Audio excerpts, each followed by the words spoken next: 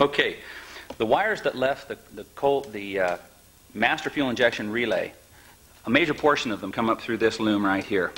One of the most important wires that exits this loom is this little ground right here, and there are several of them. Don't forget, if you ever remove this, to reconnect this ground, take a little sandpaper and clean this up. Make sure it's nice and clean and that this is a good smooth contact. This little ground wire does a lot of things. These wires come in split up in 6 ways with 2 contacts each to each injector.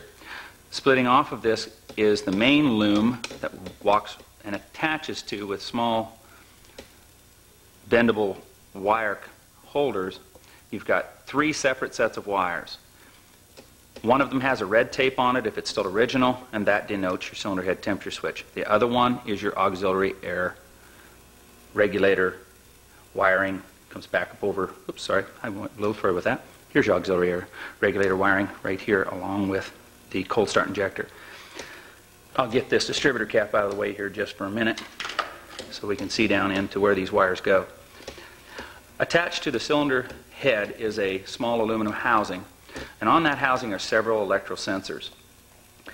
One of which is the cylinder head temperature switch, and that's the brains of this entire outfit. If there ever was a boss in this fuel injection setup after everything's working, it's it. Everything answers to it, except for a very small trimming amount that's done with ambient air temperature, and that's the intake air temperature working through the airflow meter. If you look inside the airflow meter, you'll see a small plastic nipple sticking out of the inside of the wall there, and that is the auxiliary air, the ambient air temperature sensor. Got too many things going on in my mind here. Okay. These are hard to get to. If you go to disconnect them, take your time and get the clips off of them underneath.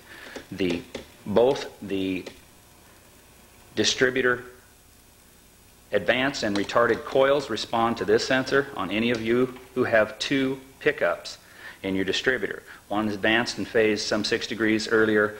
For cold startup, it starts on the advanced side, and then after it warms up, switches it back over to the cold side.